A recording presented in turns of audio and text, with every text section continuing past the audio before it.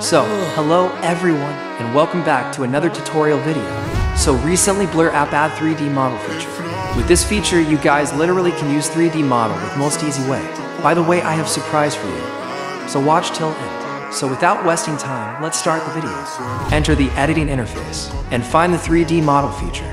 Now, as you can see, you have to 130 plus 3D model access. You can use any 3D model based on your preferences and needs. Select model and ensure you're in observe mode. Use gesture to explore the model's details. Swipe with one finger to rotate. Pinch with two fingers to zoom in and out. Once you're satisfied with the model, click on style to select a style for your 3D model. The model will show with your own material.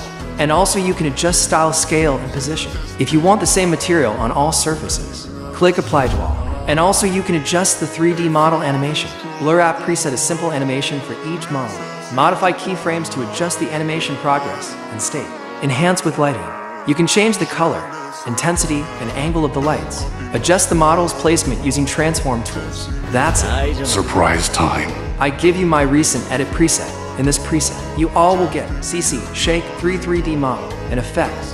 And if you want more tutorials about BLURRRAPP, you can check out my channel.